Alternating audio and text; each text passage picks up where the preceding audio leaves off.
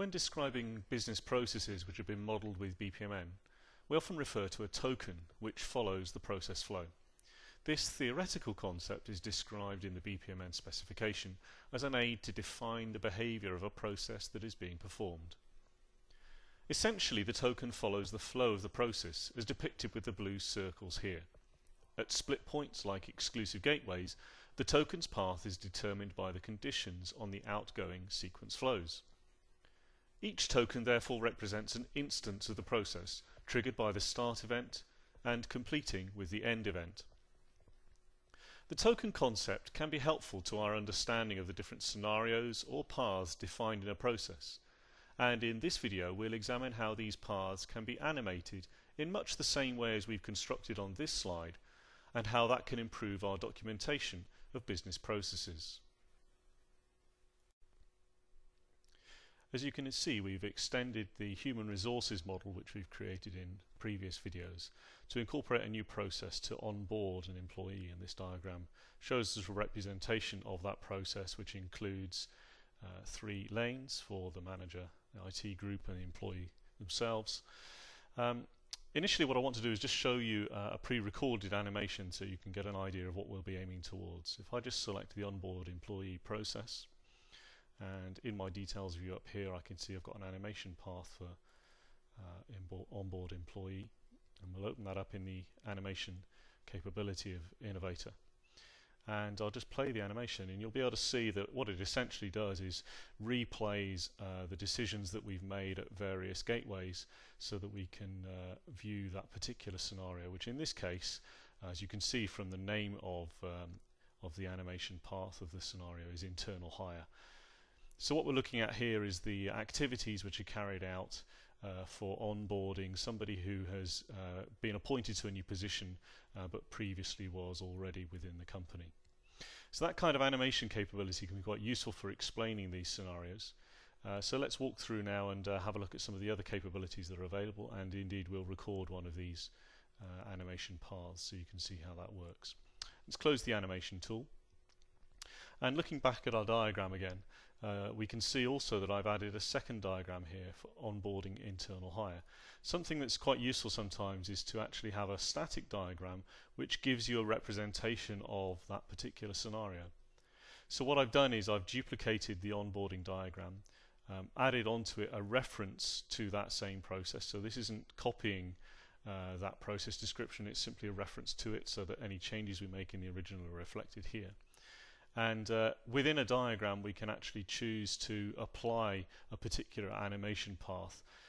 So therefore we can see that only those events and tasks and so on that are actually relevant to the animation path that we recorded for an internal employee gaining a new position, only those particular activities are then shown with dark outlines, as you can see here.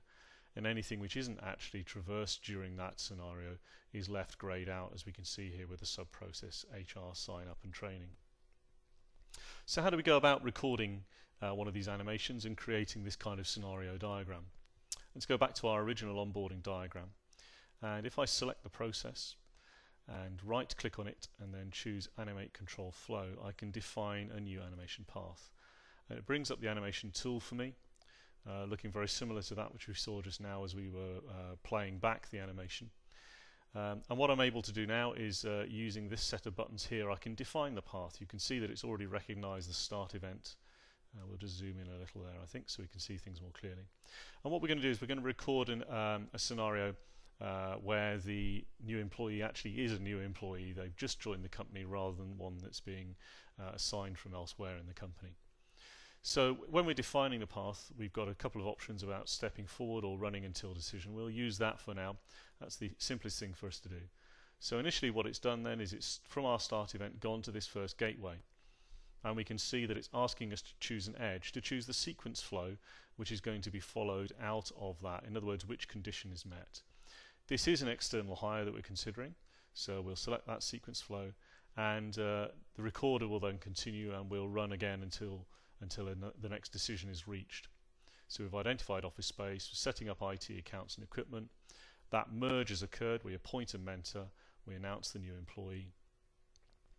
We reach the start date, intermediate event, And then again we have another gateway asking us whether it's an external hire or not. It is, so we select that sequence flow. And then when we reach a sub-process, we have an option as to whether we want to step in and actually explore the details of that in our animation path, or step over, which is what we'll do here. So the only thing that's actually going to be recorded is the fact that HR sign-up and training was activated. Then we run until decision again, review responsibilities. After the first week is up, the manager reviews that first week, and then our initial onboarding process is complete. So we've now recorded that path, we save it, and then we can close our animation tool.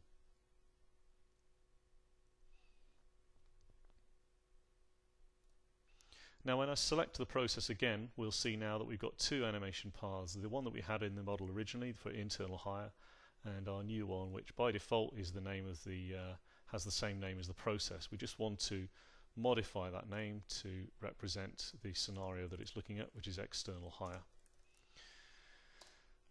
I might also, and in fact I do in this instance, want to place a description against that using Innovator's specification text capability. So what we'll do is we'll just select that new path over here in the model contents using Control M, click specification text, and then in the window that comes up we can add our rich text description of that particular scenario.